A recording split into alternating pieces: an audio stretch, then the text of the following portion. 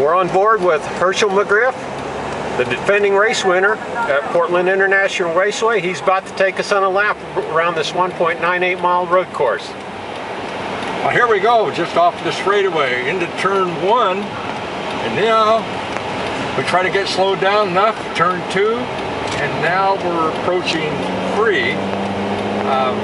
Since I've been here in '86, they've changed the numbers, so I might not be right on all them, but now we're probably up in 3rd gear at a fairly good pace. Here's where you need some really good brakes.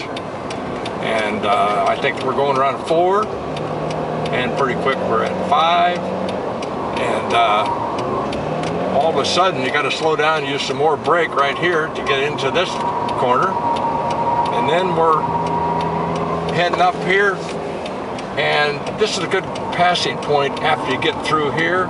If you can keep your car in tight, it'll be swinging out wide, and we've got a new corner down here that's pretty wide.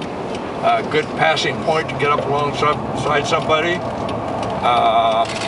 This car is not too good at the corners, but now this is really starting of the straightaway. I think we're at 7 now, and you can start really going, cutting across. This is longer than the front chute because you got a good start on it. And right around here, you get to movement. You're probably, I would say, probably 150 mile an hour before we get down here in the corner.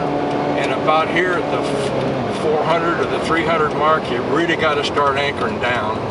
And you kind of jump the curb over here, and then you jump another curb on this side, and you can barely stay off the grass here, and then you really want to come out of this corner good, over to the wall, and now you're full on it, all the way down the straightaway, and hopefully that you can